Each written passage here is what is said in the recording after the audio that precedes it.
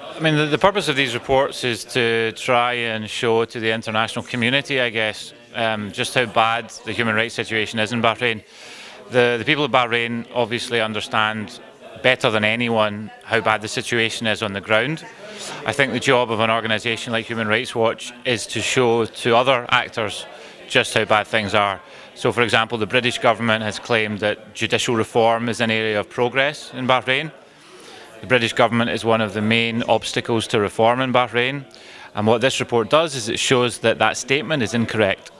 So it may not seem initially that this is going to be something that's going to cause major change in Bahrain.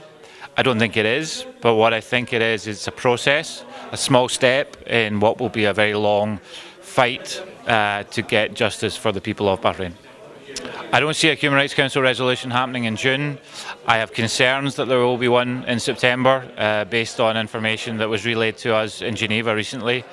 We obviously hope that there will be one. It's a key element in convincing the government of Bahrain to change their path, to act in a manner less reprehensible, if you will.